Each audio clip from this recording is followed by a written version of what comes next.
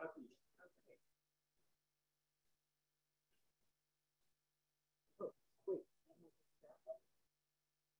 good to go, Amy? Okay. That's the thumbs up. All right, I'll try not to mess up your slides here. Oh, 1 minute. I got the 1 second. Hang on.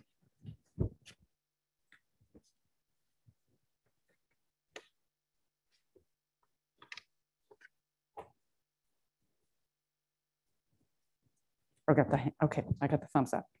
All right, we're good to go, Amy? Great.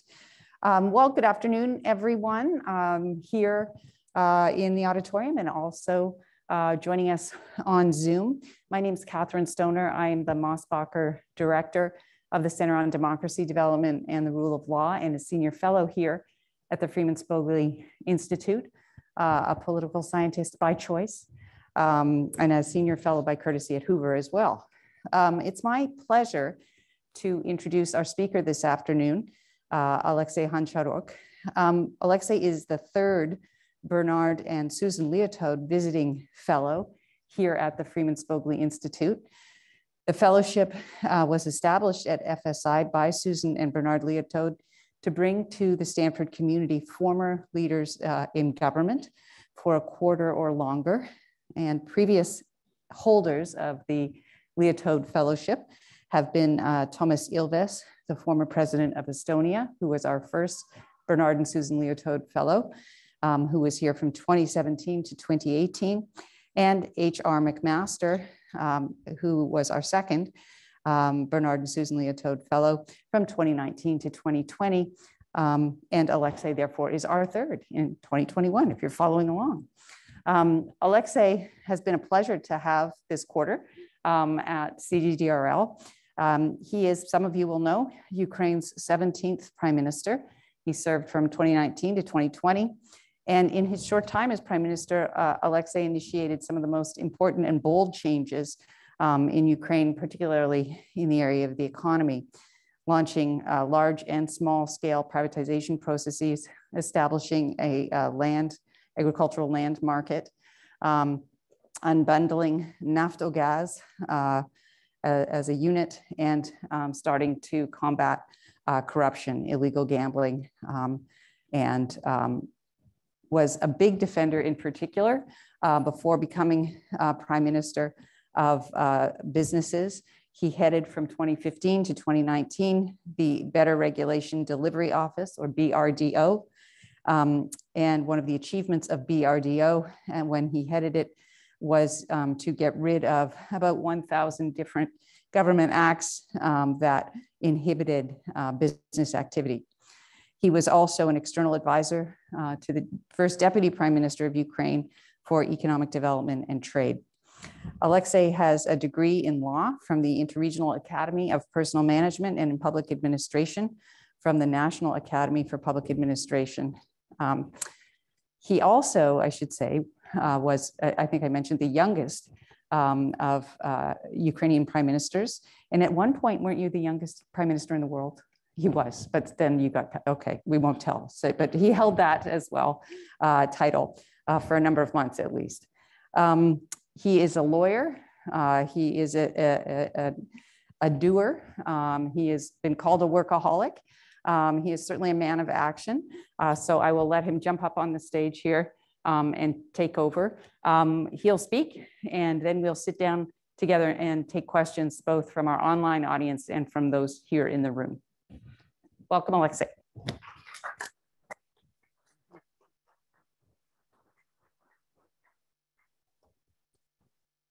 Thank you very much, Catherine. Dear friends, colleagues, I'm happy to see you here. It's a great honor and pleasure to speak to you today.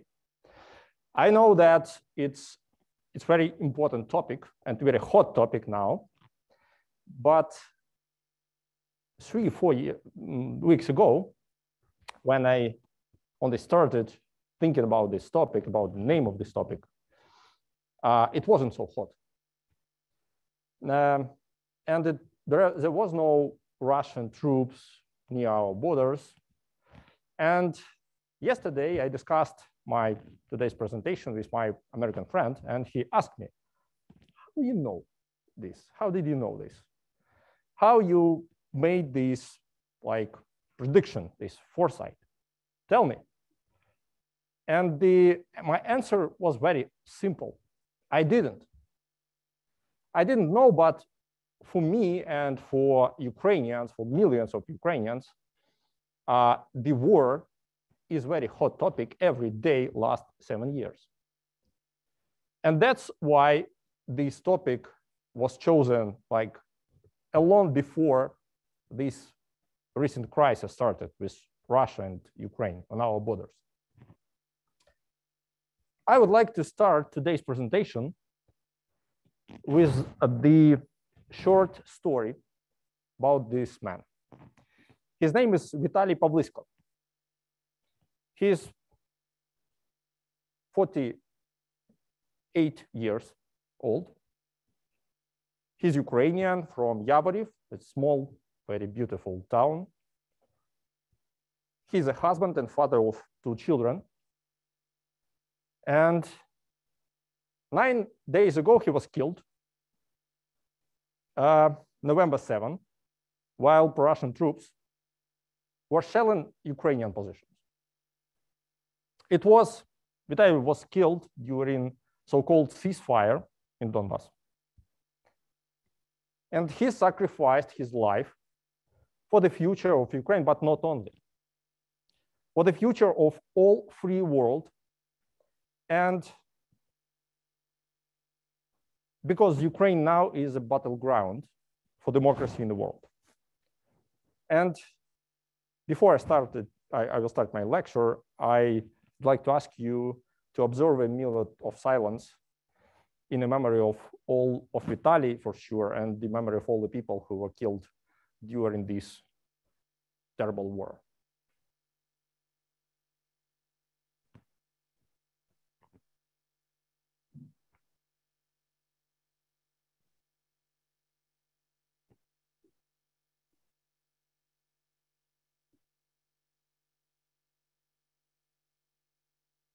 Thank you. It's a terrible numbers, actually. More than 30,000 people were killed and more than 1.86 million people were like forced to leave their homes. But I'm telling you this not to create some emotional effect, but to help you to understand why this topic was chosen and why it's so important for me and for my people.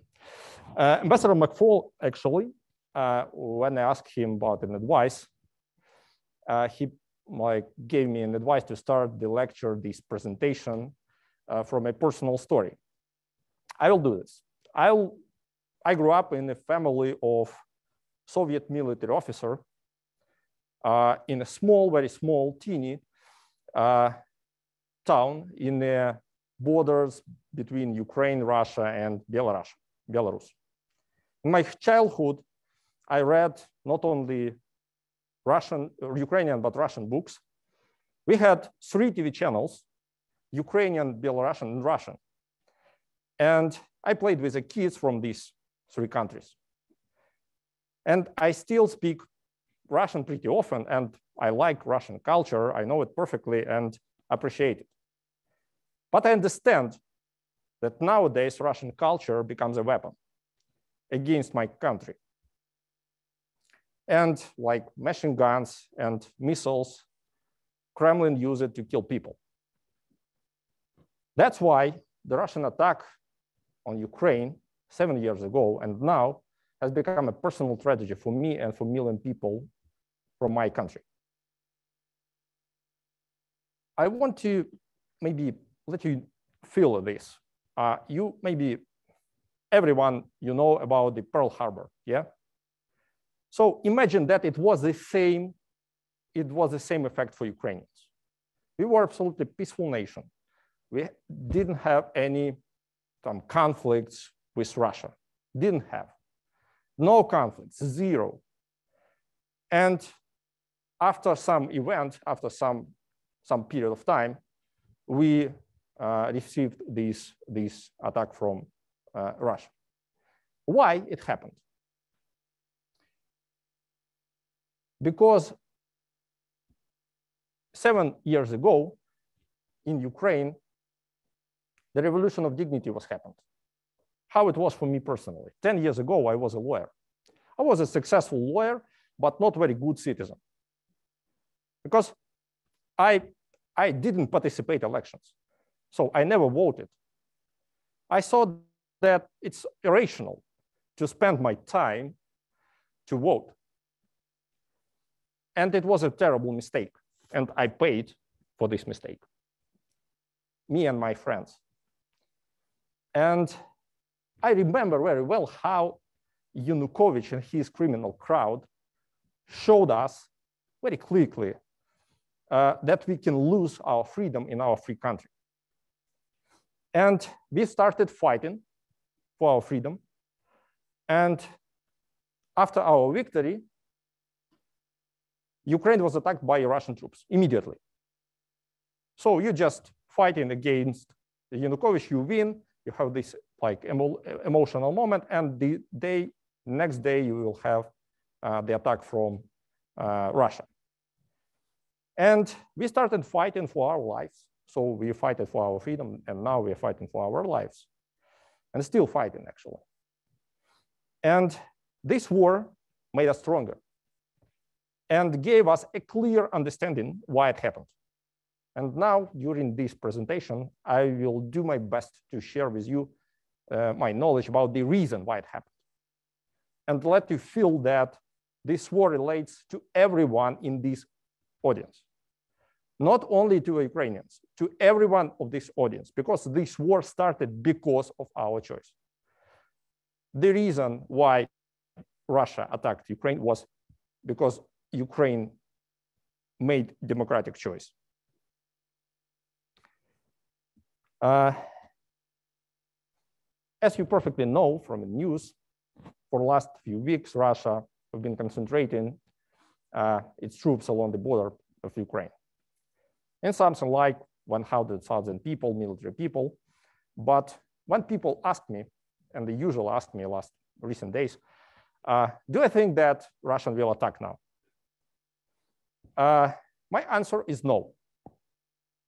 And my answer, I'm not sure, of course, because they can, but I don't think so. And my prediction, my understanding of the situation, and my answer based on two main ideas. First, logic, and then a next and second, like emotional moment. The logic tells me that Putin will attack when we will not expect it. And now he's playing a show. He's trying to show us that all these troops and everyone can see this and like so on and so forth. So it's not unpredictable.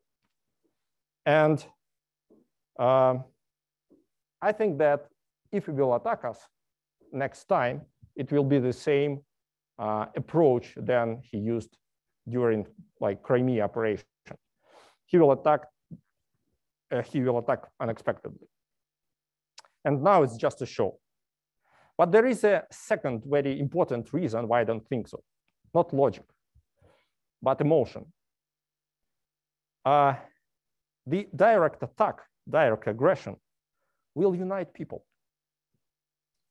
Will unite people inside Ukraine and in all the world, and will unite alliance.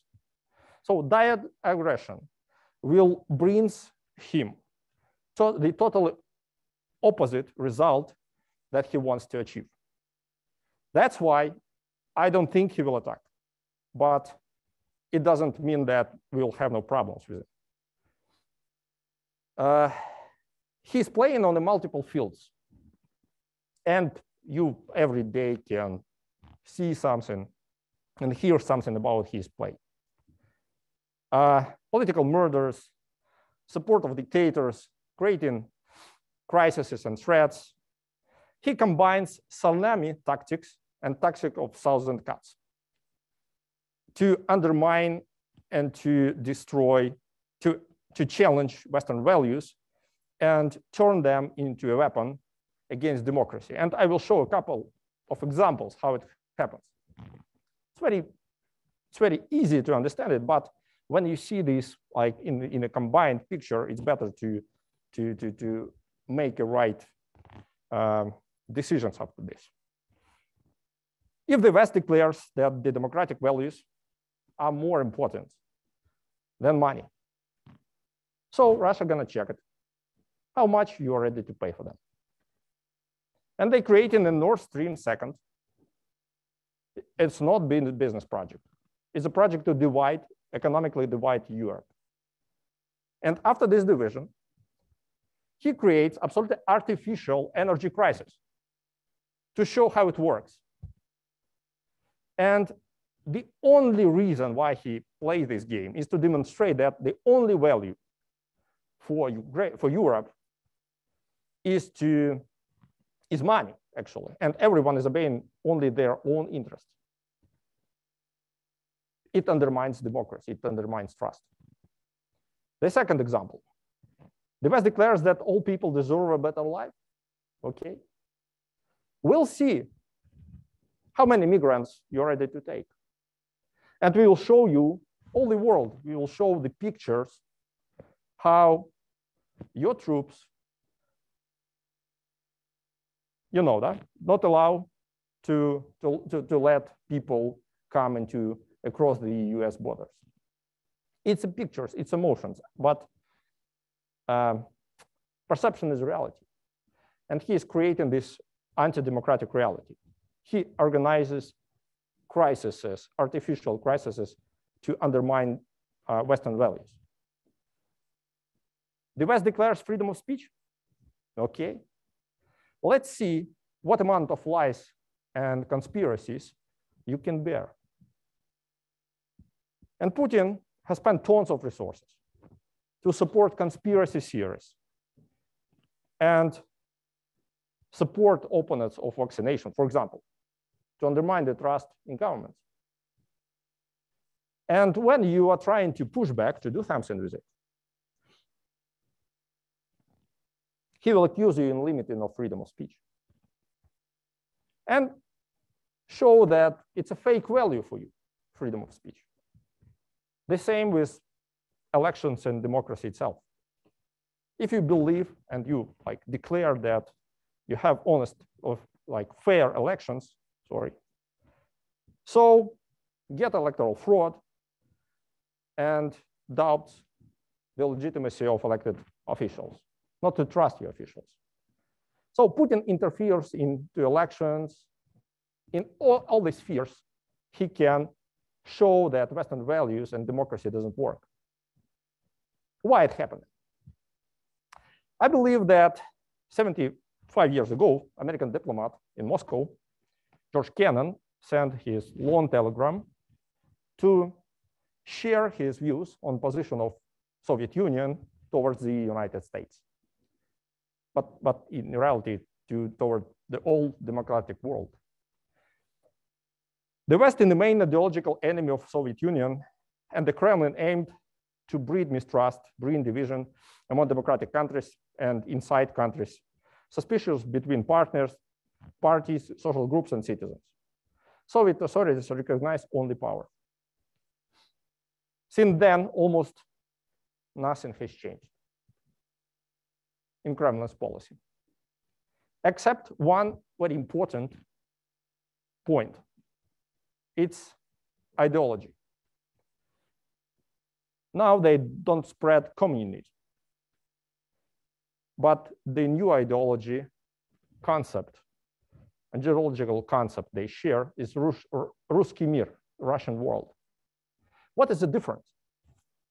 From my point of view, the main difference that communism was a symbol and the division was in economic sphere. So communism, first of all, showed that economy could be built in a different way. And now this difference, from my point of view, is much deeper. Russian world, what is Russian world?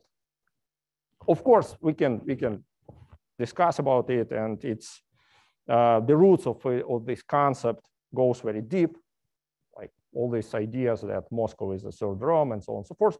But to simplify it, to understand it, I would say that the simplifying definition of this Russian world is a Slavic nation with Orthodox Christianity religion, called to save the civilization from moral decay. So they are living in the world in which they should save the civilization. And it looks like they protect themselves. For them, liberal values, such as diversity, freedom of thinking and speech, LGBT rights, are nothing more than aspects of moral decay. And it's very important to understand it, because it's not about interest. So you can make agreement about it. They appeal that your existence already creates a threat for them. And it's like a holy war. It's like a holy war. If you think that I'm joking or exaggerating, ask this guy. I don't know if Putin himself really believes in it, but he did convince dozen million people in the world of it. And not only in Russia. In this war, the trust is the main target. Not the territory, not resources, but trust. And as far as trust as a basic for democracy, the target is democracy. And not only for propaganda. It's not like they're playing only in Facebook or on media. It's not. To undermine trust, they invest resources not only in conspiracy theories and information campaigns. They provoking conflicts, organizing sabotage and coups, destroying people's privacy and even killing them. The final goal of all these spectrum of play is to undermine democratic institutions, destroying trust and creating chaos. And that's why it's not a crisis of democracy in the world. This backsliding of democracy we have now, it's not because of crisis. It's because of war. I think that this backsliding is an effect, direct effect of these efforts in countries like Russia and Kremlin, first of all. Ukraine in this war is only a symbolic target because of three reasons. First, Ukraine is Slavic, mostly Orthodox country, but with Western values, with very strong Western values. And it creates a critical ideological problem for the concept of Russian world. Second, Ukraine is a perfect example how democracy works in our region. And for Putin, it's absolutely unacceptable to allow Ukraine to become successful. Third, the success of democratic Ukraine will start brain drain from Russia because free people want to live in a free country. And to create conditions for the export of democracy far to the east. That's why the conclusion is very simple. Ukraine was attacked not because of some conflicts, territories, resources, but because of our choice, democratic choice. And that's why actually this war relates to every of you, to all of us, and not only to Ukraine. To win this war, we should realize that it's not a crisis, but a war. And we need, as Ambassador McFall already mentioned in his article, recent article, bold decisions, not an incremental policy. And I'll try to share some of my ideas about the possible decisions it's necessary to do as soon as possible. First of all, to change sanction policy. because existing model doesn't work. I will explain why further. To disarm Russian informational weapons. Third, to establish Marshall Plan for fragile democracies. These countries do really need support. To rethink model of United Nations Security Council and to give to fragile democracy a clear signal that they are not alone and they can rely on the real military support, because this military threat in these countries are very real. Speaking about sanctions policy, it's a very interesting block, maybe the most complicated and interesting block. Existing model of sanctions doesn't work because of very easy explanation. They doesn't change the aggressor's behavior. Nothing happened. Current sanctions against Russia can be compared with the Treaty of Versailles after World War I. Henry Kissinger describes in his Diplomacy that the treaty was insufficient to leave Germany weak, but severe enough to push it for demanding revenge. And this revenge came with Hitler. Sanctions imposed on Russia have more or less the same effect. They are insufficient to force the Kremlin to change the policy, but enough to accumulate anger and provoke them to attack democracies. What's wrong with these sanctions? Three main mistakes. First, these sanctions, the model of these sanctions looks like a challenge for strongmen.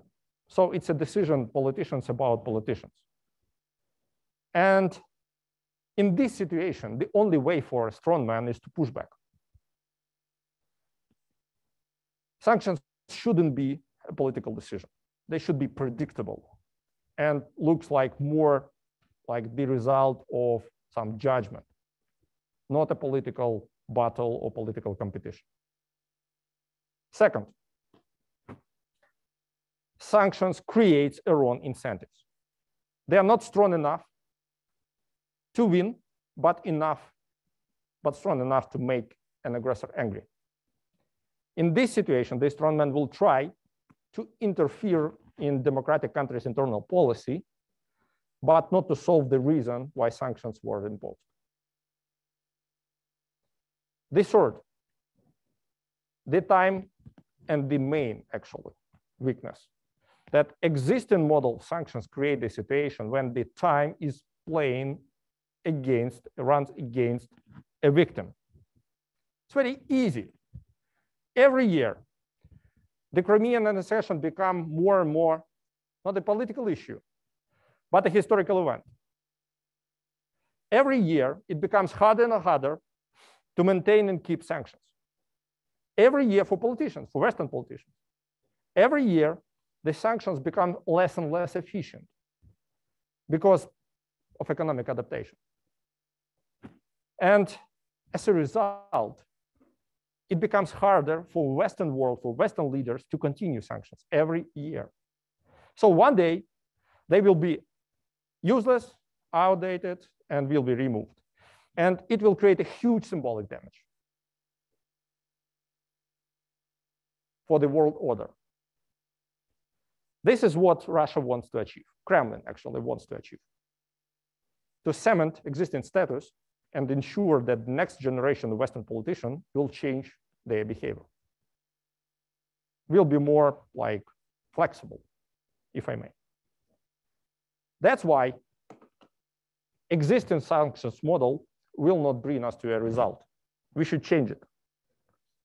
And the solution could be called like smart sanctions or cascade sanctions or other name, but the sense is very important. They should be predictable, not to challenge, but to be a predictable result of some violence. They should imposed by the juridical, but not a political decision. Maybe some, I don't know, international court or separate institution to create the right incentives. And the third, they should be formed like a package of measures till a total isolation in 5-10 years which will be raised automatically every period of time if the problem is not solved. Because in this case, there is no any reason to push back. So you inevitably will be isolated in some period of time if you will not like solve the problem. And it will turn the effect of time, and time should run against the aggressor. It's very important to change this situation. The second very important solution is to disarm Russian informational weapons. We should accept that some media, actually not media, but I don't know, informational tools, I would say, like Russia Today, for example, are used as a weapon, pointed against democracy, trust, and truth. And that it's not about freedom of speech. It's about freedom to protect yourself from coordinated and well-organized informational aggression. So I have a multiple question. Why, for example, Trump is blocked from Twitter and Russia Today is not? It's very simple. And a lot of questions, actually, we can discuss. The third, Marshall Plan for fragile democracies. In fragile countries, in fragile democracies, risks are very high. The price of resources is very high. That's why it's very important to have investments, loans, cooperation with the Western countries. Countries on the front line should receive support to make the economic modern and democracy sustainable. That's how it was happened after the World War II, when the Marshall Plan protected Western Germany from sliding down into Soviet orbit. It's very important. It's not like to give them money. No, it's a plan how to support them and to protect, to make sure that they're capable enough to move in the right direction. For example, just you to understand that Ukraine losses in this war are estimated in hundreds of billions of dollars. Crimea, Donbass, and all this stuff. $100 billion. And the level of aid we have been receiving in like hundreds times less. It doesn't work like that. And it's not only about Ukraine. I believe it. A lot of countries needs the support now, direct support. Next, maintaining the resilience of democracies under threat. All these countries need a very clear political signal. I would say maybe more direct. The elites of these countries, regional elites, political elites, intellectual elites, the elites of these countries need the political signal for that they're not alone. Speaking about Ukraine, it's absolutely obvious that Ukraine should be a member of NATO. Because if Ukraine is not in NATO, it's more dangerous for everyone because Russia will do everything to block it. It provokes Russia to be more aggressive than if not. But for sure, Ukraine needs now a real solution of the problem of threat from the sea and from the sky. Because it's impossible to solve in existing world. It's impossible to solve this problem without alliance. It's just impossible. And the last but not least, I believe that we should rethink the model of UNSC. We need to reform the decision-making system on that level because it destroys, now it doesn't meet the requirements of our time. And it creates problems for trust. It looks like United Nations can't do anything or don't want to do anything. And it undermines the trust very well. Maybe permanent members of this council shouldn't have veto power for the issues they are involved in. But I'm not the best expert in it. But for sure, what do I know, that without solving this problem, we will have no clear mechanism how to solve these conflicts in the future.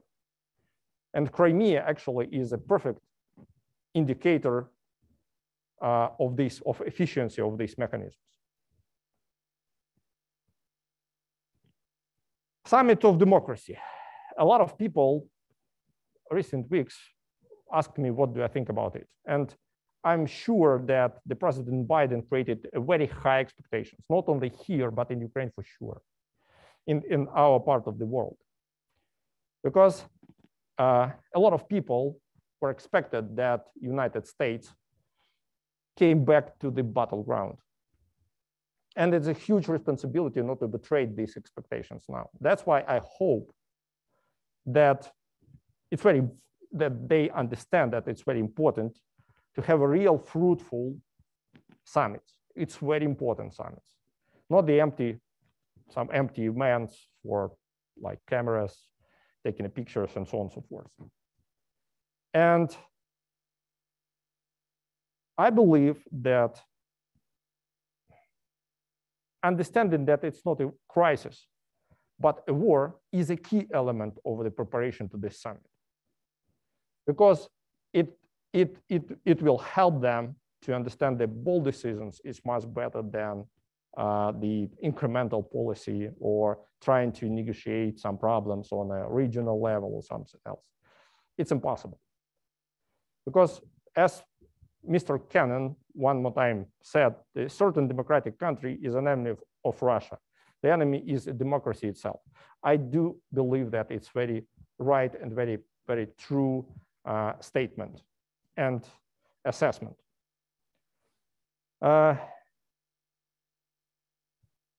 believe that dozen million people in the world now are waiting when the West will wake up and realize that the war for democracy is not cold anymore.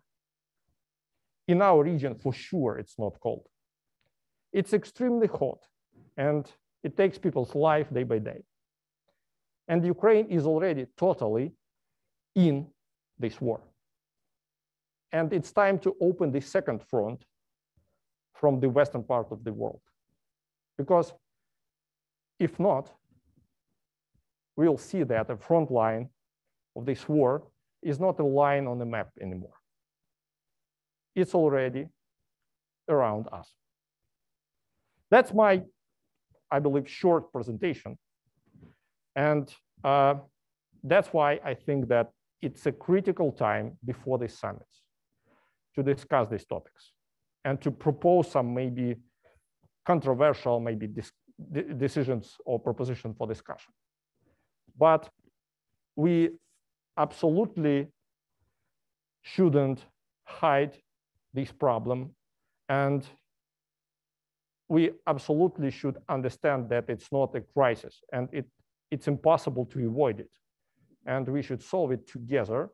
I believe it is possible and we will win.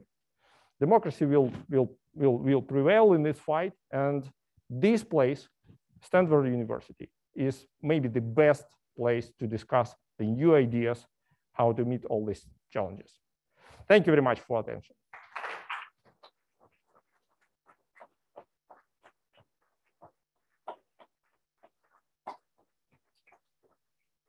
Yes, thank you very much. Grab this. And I think they're going to turn on our microphones. Yeah, cool, good. Thank you very much, Oleksiy. That was, it was provocative and informative. And I know we're going to have a lot of questions. I'm just going to start by asking the first question. And then after Oleksiy is finished, if you in the audience have questions, please come up to the microphones here one at a time, maintaining social distance, and go ahead and ask your question, and then we'll turn to the Zoom audience and get questions from them as well. So Oleksiy, you presented this sort of alternative vision that you think Vladimir Putin and Russia wants to put forward, which is this Ruski mir idea, Russian world. Slavic Orthodox, out to save civilization against an overly liberal, permissive West, and prevent the moral decay that will come from the West. So my question is, isn't this instrumental? I mean, is this, how much does Putin and Russia, how much do they really believe this? It seems to me that it's not something that's actually widely shared within the Russian people themselves, but within this particular political regime that is now ruling Russia. And so if we had another, someday Mr. Putin will die. We all must face that, of course. He's just turned 69 years old, so he's already a year older than the average Russian man. Exercises like a fiend, apparently. Not a heavy drinker, not a heavy smoker. Rumors that he may be having health problems, we don't know. But if we had a different president than this one, who has suddenly gotten religion and nationalism, would this attack on democracy, as you put it, go away from Russia, or would it change? Or is this bigger than Putin, do you think, and this regime? It's a perfect question. Thank you very much. I believe that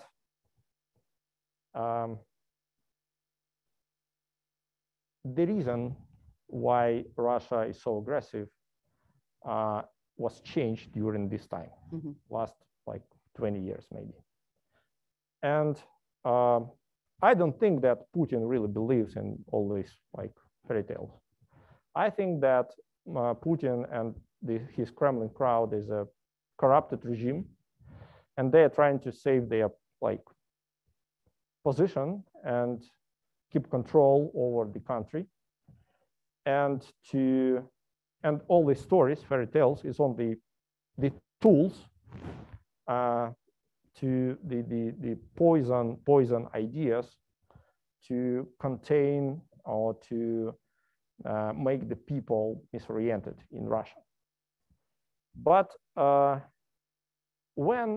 so I believe that preliminary 15, maybe a little bit more years ago, these ideas was created.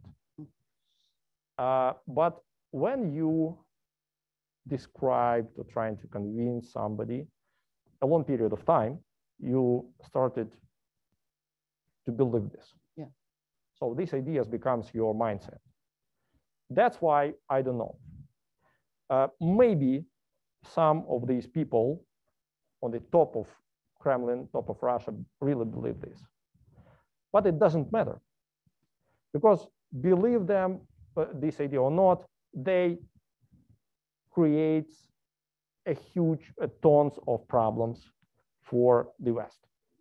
They invest into propaganda. They, for sure, trying to share these ideas abroad. So to Ukraine, for sure. I know a lot of people, even in Ukraine, who share something like I just described. And for some people, the religion is more important. For some people, the land is more important, the blood, or some other element. But the general picture is to explain that there is a Russian nation, Russian world, and they have some special path, and the way and the reason why they go in this special path is to save the world. So they think that it's absolutely necessary to have some big idea, some big dream. It's an exceptional country, an exceptional civilization. Absolutely. And everyone around is against them. Is against them. So they need to have a big enemy. And now almost all countries around is an enemy.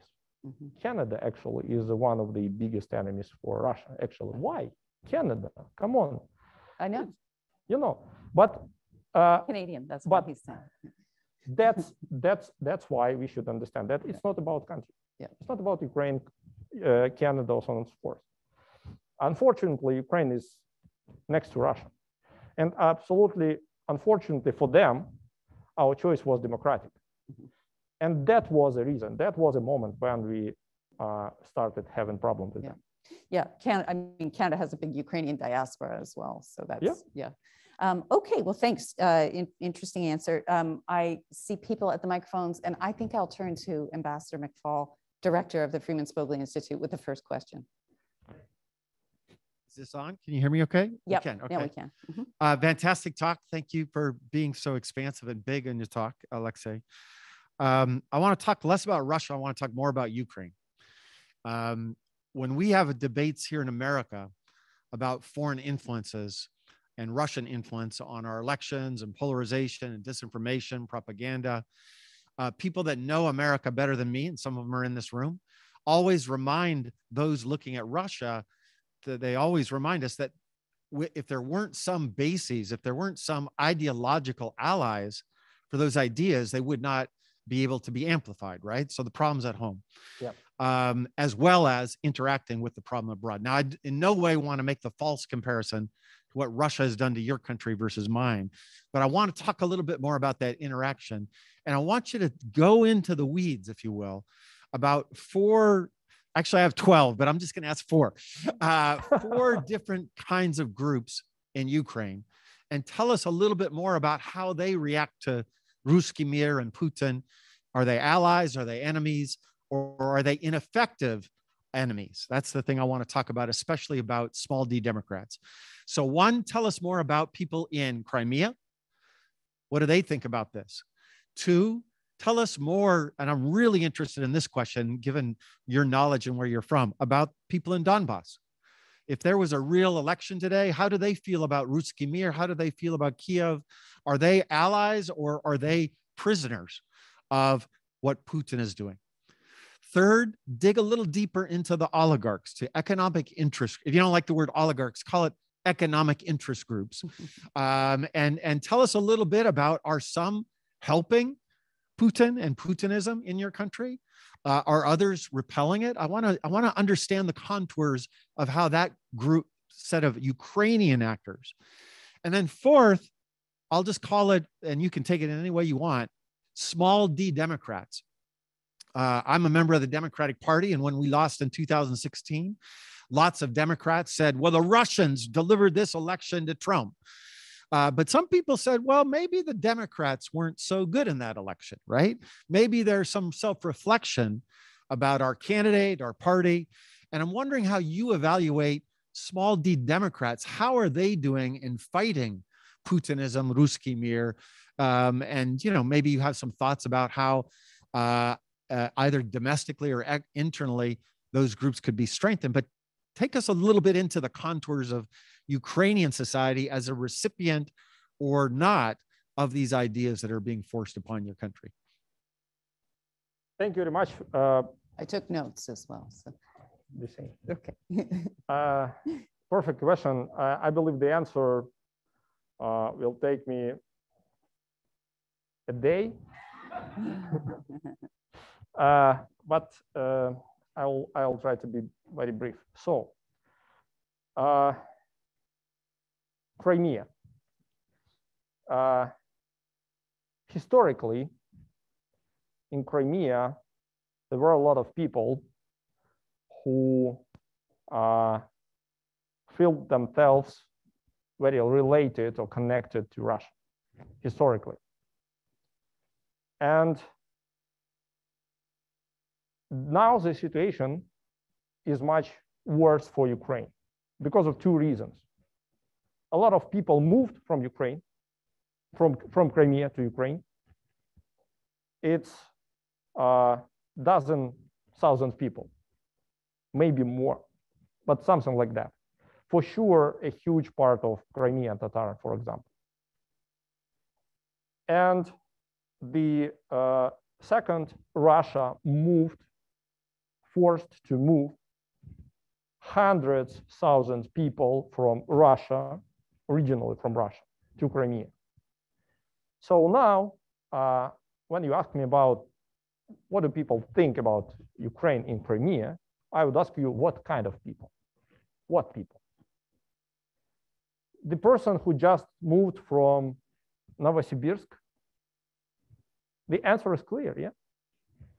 So I would say that a lot of people in Ukraine, inside Ukraine, from Crimea originally, and I have a lot of friends from Crimea, are ready to fight for Crimea. And I'm sure that someday Crimea will come back. Donbass. I shared the number, 1.6 million people moved from Donbass to Ukraine. And I know a lot of people who live now are living in Donbass and Kyiv the same time. So they are living two lives the same one day.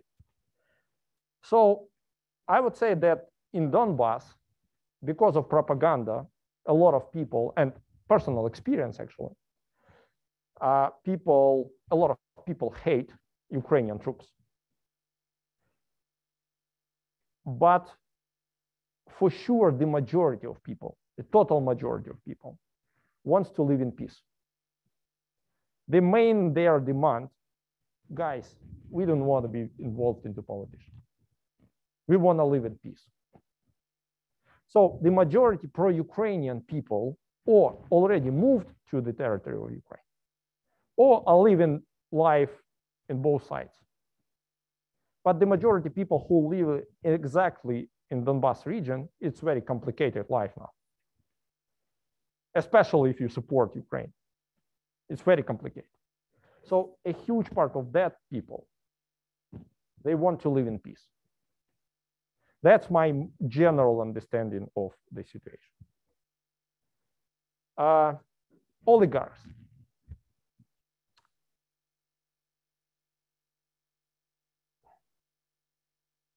When I started preparing to this lecture, I called to 3 people in Ukraine to ask about these recent events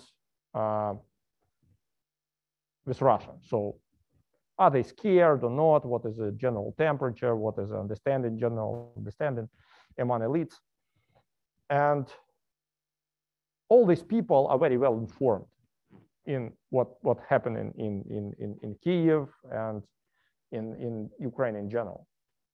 All of them told me that the oligarchs are scared because of these Russian games. They're scared. So I would say that all of them, even those oligarchs who openly support pro-Russian forces, except Medvedchuk, because Medvedchuk is absolutely separate guy. He's not oligarch. He's an agent of Russia. So his oligarch, it's not his main description, if you may, status. Can you just explain for people who may not know who that is? Medvedchuk is a relative of Mr. Putin. He is a person during 90s deeply involved into Ukrainian politics, and then after the revolution, Orange Revolution, moved from Ukraine, and then when Yanukovych started being was elected as a president, he came back and started very active with his pro-Russian projects. So he's not the original actor of our political life. He's absolutely clear came from Moscow to support, openly protect Russian line and Russian direction. So it's an opposite person. But all Ukrainian oligarchs are scared because they don't want to appear one day in a Russian world, for sure. But because of political spectrum, some oligarchs have chosen the pro-Russian political wing. That's why they are playing, I don't know, in very dangerous ground, I would say, because they're not support Russia openly, but they are playing like in between. But even them are very scared now. When the war started, almost all oligarchs, supported by their finances and organizational capacities, supported volunteers to push back on Russia. So it's more or less pro-Ukrainian part of our society. The Democrats. Ukraine has very strong civil society. And the reason why Putin controls only Donbass and Crimea is only because all these small Democrats or civil society exist. Because all these people, volunteers, made a huge effort, actually. And we actually have here, even in this room, some Democrats, small Democrats. So it's not only in Ukraine. Only because of efforts of these thousands of people, we still have Ukrainian Kharkiv, Ukrainian Odessa, Ukrainian Dnipropetrovsk, and so on and so forth. So I believe that it's a main value now in our society. And it's a absolutely incredible point that we still have all these people in Ukraine, and all these people still fighting for our freedom and for our against Russia, actually.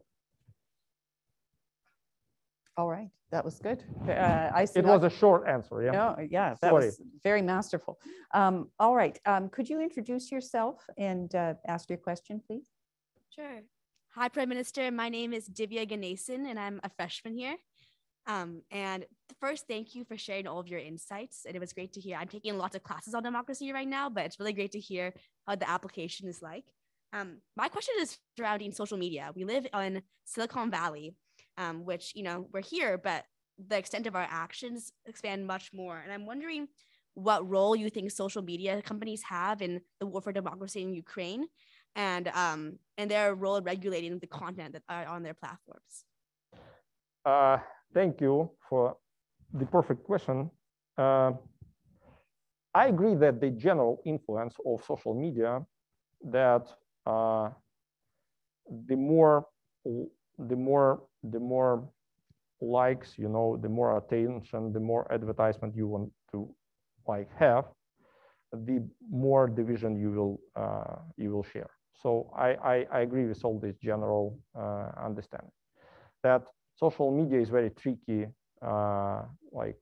tricky instrument. But about Ukraine, I would say that the revolution of dignity happened because of Facebook.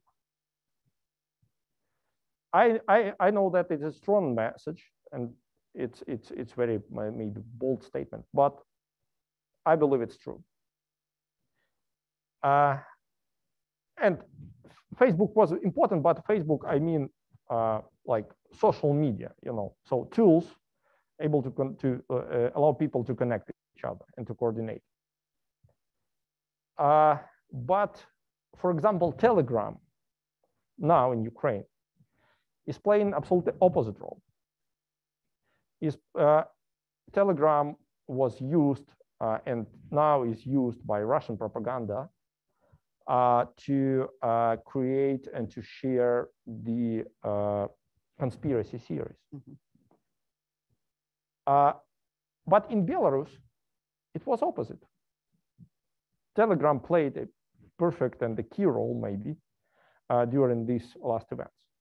So I believe that social media is only like a tool, you know, and in different countries, in different situations, they could be used in the different with a different effects. But especially for Ukraine, for sure, social media had absolutely crucial, absolutely incredible role.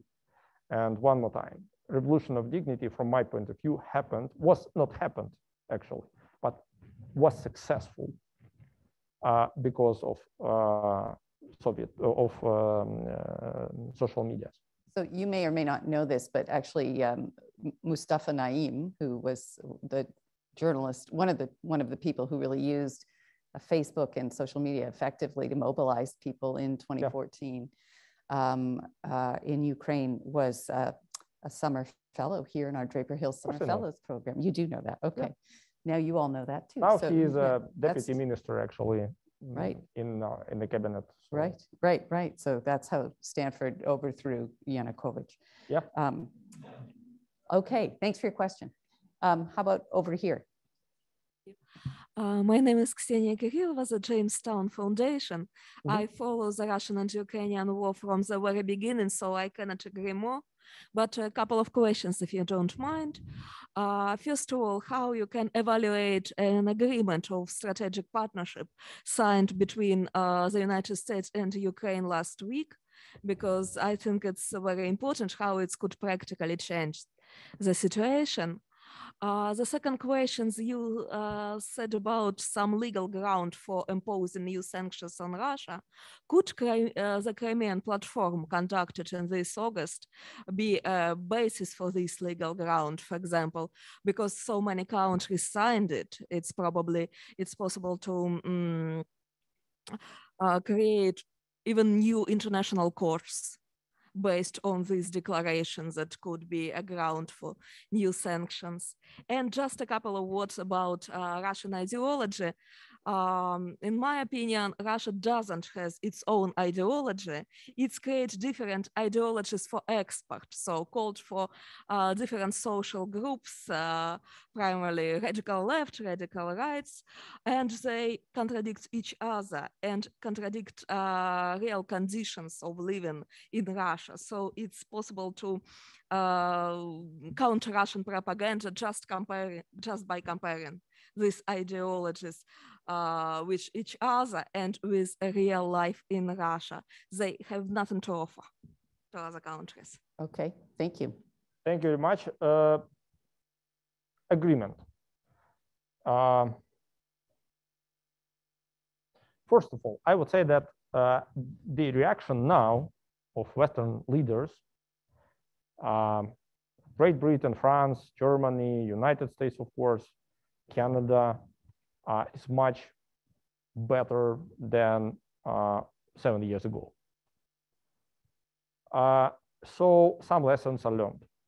And of course, Ukraine and the United States are building some instruments to cooperate and to raise Ukrainians' capacity. Thank you for this.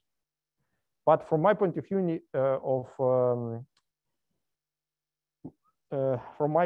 of view, it's not enough. It's not enough. It could be a first step. It could be a framework. It would be, I don't know, the general declaration, but it doesn't change a critical difference between understanding all the situation as a war against democracy. I'm absolutely sure that we need now a bold decision, not incremental policy. One more time, like Ambassador McFall perfectly mentioned in his article. It's absolutely clear for me. And this agreement is an incremental element. It's a small element, small piece, and it doesn't work like this. So it's good, but it's not enough. Platform, Crimean platform, is a good initiative, I believe, to remind about this annexation as an important political issue, but it is a political platform. It couldn't be an institution to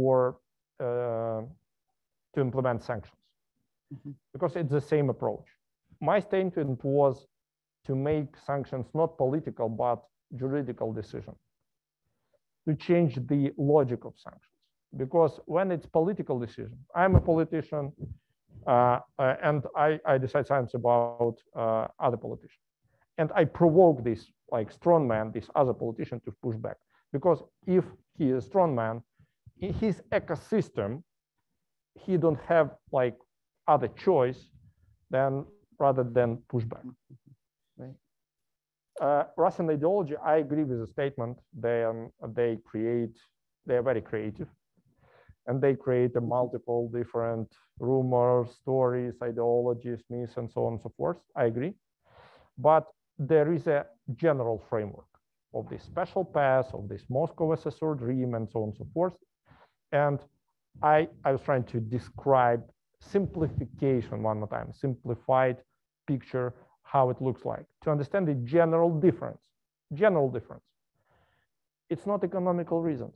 It's not a conflict. It's a holy war. They just believe, and a lot of people, dozens of people, millions of people, believe that they have a special role to save us. Yeah? And the diversity, LGBT values, freedom of speech and freedom of things, it's a decay. This is from my point of view, it's very important to understand. And I'm sure that it's not exaggeration. But question is perfect, thank you. All right, I know we have a question here, and then I feel like I'm being signaled that there are some questions from Zoom, right? Will you tell me what they are, or are you going to read them? Yes, we'll go to the live person, we'll go over to Zoom. Yep, go ahead, introduce yourself, please. Hi there, Prime Minister. My name is Sudarshan Sundar, and I just wanted to say thank you so much for your talk today. Really interesting. And I was wondering if you'd go into more detail on the background behind where the Russian world narrative came from and how that reflects on the Kremlin within Russian society and their position. The fact that the Kremlin has to resort to these tactics where they have to whip up national pride, where they have to whip up these narratives to become popular with the populace. Is that reflective of a decay of the power of the Kremlin within Russian society? Is that a reflection of the threat of democracy becoming real, that it's something that has become very appealing and they have to counter it with this war on democracy? Or is maybe that a misinformed perception of why they're going about this narrative, this war on democracy? Why they, I'm sorry, one more time, the last sentence. Is it misinformed to think that they're going about this war on democracy as a response to the threat of democracy, like it's something they're really facing that is undermining their political stability and their political might? Of course. Of course. As I already mentioned, Kremlin is and Putin himself is a corrupted elite, political elite, and they are trying to keep the power to protect themselves inside the country. They the most dangerous thing they're afraid, is their streets. So the Russian street is the most dangerous for Kremlin. And they're afraid not to have a people in the streets. And they are ready to pay, and they're ready to force, to attack the people who even probably will become a threat for them. Ukraine has absolutely a totally connected with Russian nations, totally. A lot of relatives, people who were in the army together, university. So it was a more or less one historical, space because of Soviet Union. And these very strong roots creates an opportunity from Ukraine to export democracy into Russia. So they are very scared not to have a street from Ukraine to Russia.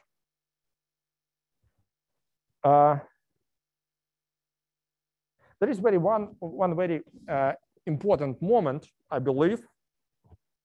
I just forgot about it, but the first Ukrainian flag, when Ukraine became independent, the first flag Ukrainian came to the parliament, Ukrainian parliament. What a flag from the tank, from Moscow. So it's very interesting story, because that was a flag waving on one of the tanks in this when this putsch happened in Moscow. From 1991? Yeah. Oh, interesting. It's a very interesting moment. And I just thought about it. So it's a symbolically, on a symbolic level, on an economic level, on a social level, it's two very connected informational fields, cultural fields, societies, and so on and so forth. Originally, for Russian people, it's very comfortable to be in Odessa, Kharkiv, even Kyiv. It's more or less the same cultural place. It's a rumor that it's a dangerous place for them.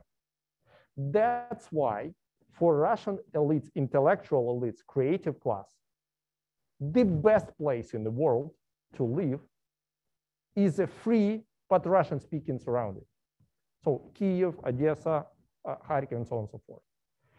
And Putin and his guys are scared not to have a brain drain on the first stage, and then when all these people will just come back to Russia and will bring democracy and all these values to Russia back. And I believe that they think that they understand that it's inevitable and they're trying to win some time, I don't know. But for them, they have two options. First, to make Ukraine non-free country, and it was an attempt during Yanukovych time. We had this chance, not chance, but the danger, yeah? Or Ukraine shouldn't exist. Ukraine shouldn't exist. Odessa, Dnipropetrovsk, and Kharkiv, so our eastern part of the should be Russian or pro-Russian territory. It's two, for them, it's two different acceptable options. And they're working on it. So independent and successful Ukraine is the end for authoritarian Kremlin's policy. And yes, it's a pushback, like you just said. They understand, they are scared. I have no any doubts on that. Great, thank you. Why don't we pause and go over to Zoom, and then we'll take your question. We have a question here from Francis Fukuyama. Can you be more specific as to what kind of sanctions would be effective as opposed to those in place now? And what specifically the Summit for Democracy should do to support Ukraine?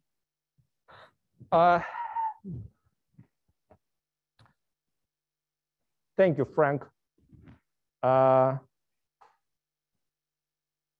have a lot of ideas about specific sanctions, starting from, I don't know, some bans for some trading operations and so on and so forth. And it's very broad number of possibilities, opportunities here. But I was speaking about the model. From my point of view, now sanctions are playing against Ukraine. Now sanctions are playing against Ukraine because, one more time, every year it becomes harder and harder. Sanctions become less effective and less effective. And the most important, that one day they will be inefficient and outdated. And the annexation become a historical event, not a political issue. And it creates an incentive to Putin to play, to push back and to force Western politicians to influence them to change their behavior, not to continue support for Ukraine. From my point of view, the sanctions should be implemented one time for some period of time, but till the total isolation. So to give Russia some time to understand that, okay, guys, you have 5 years, you have 7 years to solve this problem. But if not, every year, sanctions automatically become stronger and stronger till the total isolation. And from my point of view, this is the only concept can push strong men to solve the problem, not to undermine domestic policies, domestic democracies. And it changed the effect. And the main task of this new model is to turn the time against the aggressor. This is the main idea. From my point of view, the democratic sanctions, the summits of democracy should solve the multiple number of problems. First of all, to provide the real support to fragile democracies. I called it in my presentation Marshall Plan, but it could have, I don't know, Blinken Plan or I don't know, Biden Plan, I don't know. The name doesn't matter, but the sense is important. These countries now under huge pressure. Because of this pressure, the resources are very expensive. It's impossible to grow in these conditions because investors are scared, because the loans are very expensive, and so on and so forth. It's additional burdens for the economy.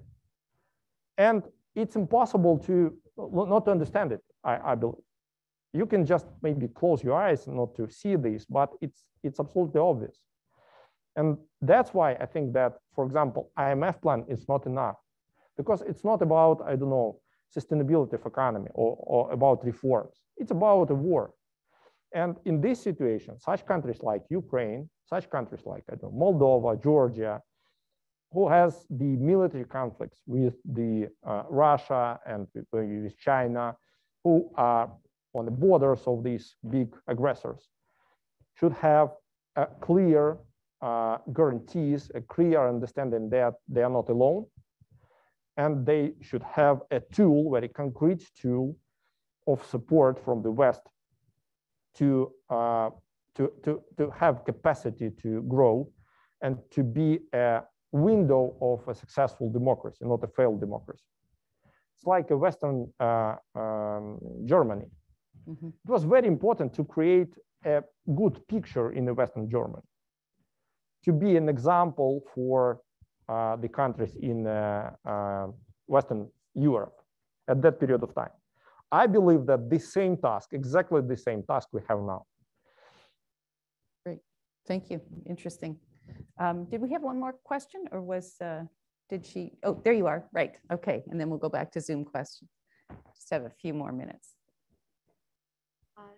Hello, my name is Jessica Chudnovsky. Thank you so much for your time today. I was curious what your ask is of young people like us, students at Stanford, in supporting the democratic cause of Ukraine.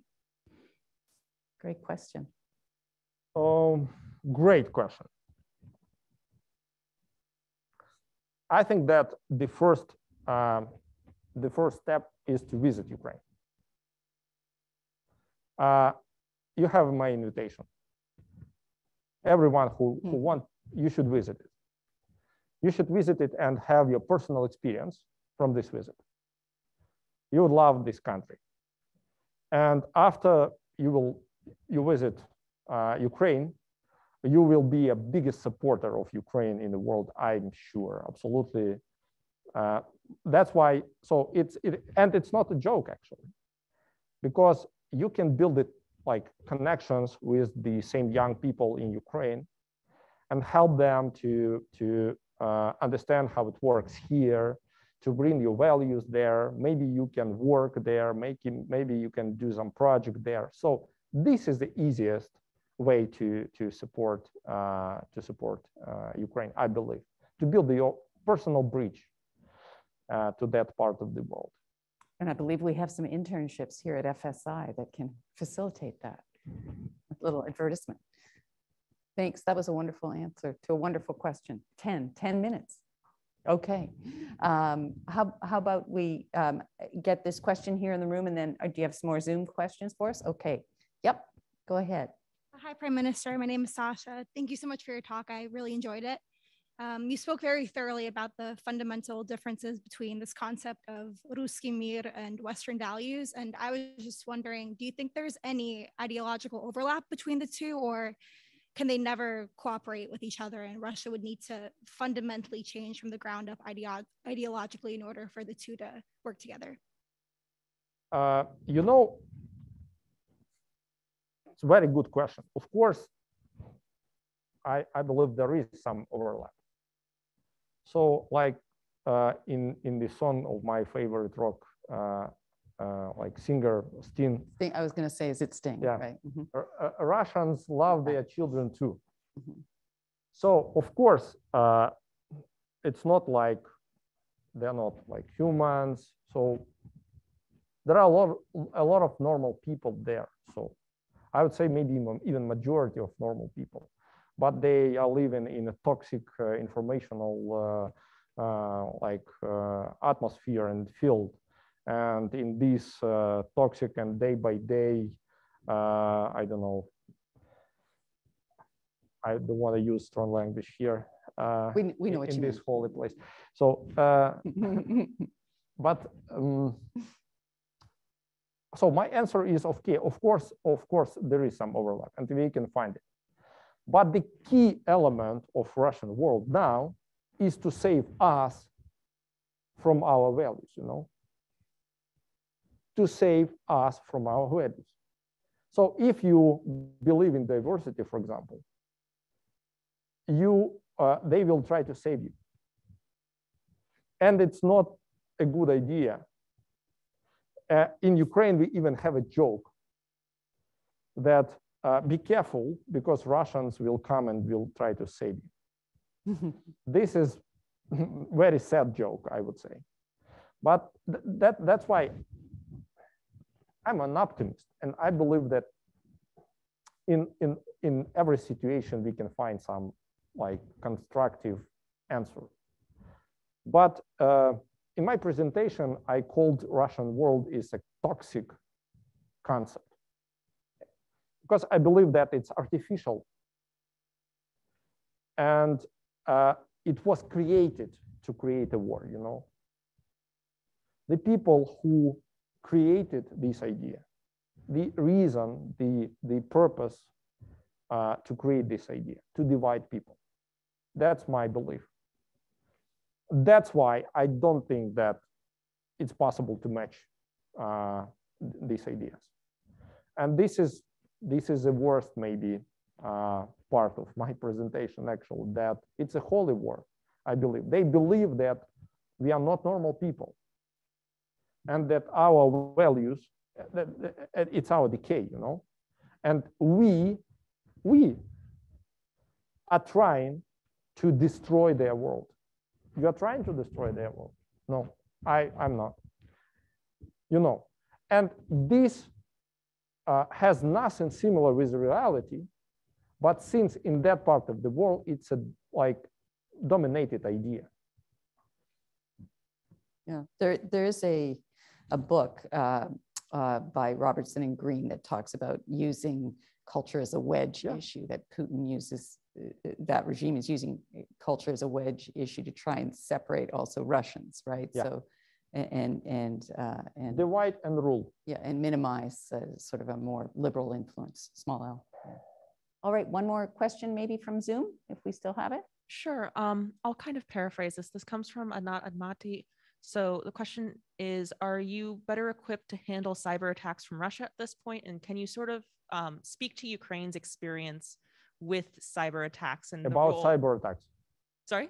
About experience about cyber attacks. Yes. Yeah, and Anat is a professor at the business school. I'm not an expert in this sphere. So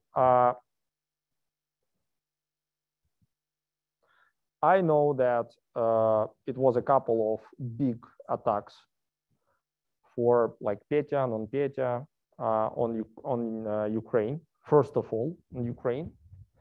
But I believe that it wasn't a real attack. I think that it was a test. In case they will attack us military, they will try to shut down all our infrastructure and energy objects. And I think they were trying to test our, I don't know, resilience, how it calls. So I think that Putin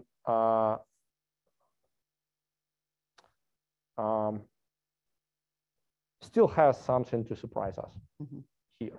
I think. I think that Ukraine is very fragile in this element, and but I have a lot of information, but I don't feel like I can comment it because of multiple reasons. So my general answers is that it's a big threat, it's a real threat, and I believe that Russian still didn't show us their real power. Right, so they can do more. Last question is Nuriman. Yeah. Thank you very much. My name is Nuriman Ustaev. Thank you, Alex. Great lecture. It was full of insights. The current crisis along the European Union eastern borders is the other step by Putin to insert Russia deeply into Western politics. And I mean the crisis with migrants, which actually artificially created by Lukashenko's regime, and the Kremlin's military activities along Ukraine. And my question is about, what do you think? Do European leaders realize the enormous challenge which they faced, and how it will shape the future of the European Union? Thank you. Thank you very much. One more time. Russians already very deep in Western politics, already. So it's not like a perspective. They already organized a coup in Northern Macedonia, yeah. So one more time, they already organized a coup in other countries. And it's only one example. I used in my presentation only 4 examples, but they have tons of examples, even here in the United States.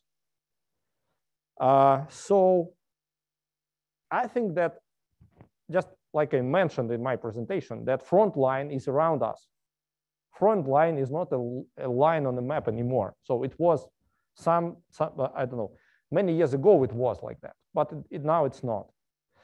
And as soon as we understand this, as soon as Western leaders understand this, that the situation is very serious, and this is war not for territory to control Ukraine or not to control Ukraine, some resources to control more naphtha or more or less oil and gas. So it's not about this. It's about ideas. It's about conceptual existence. They feel like if the Western world will share the democracy further, they will die.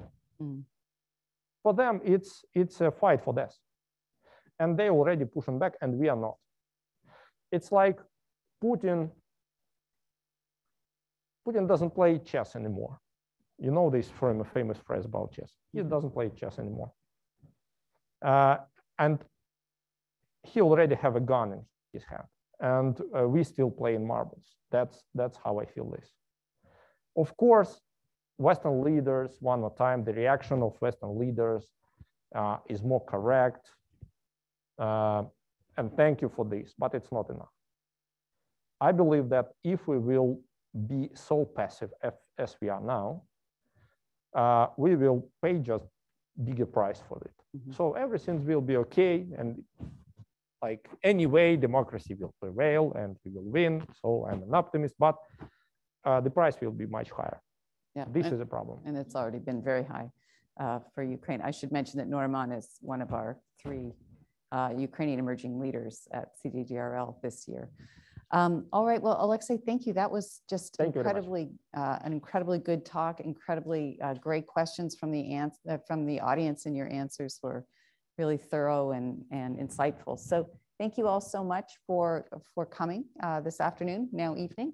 Thank you all on Zoom for listening in and your wonderful questions. And join me, please, in thanking Prime Minister Honcharuk in particular. Thank you, Catherine, for perfect moderation. Thank you.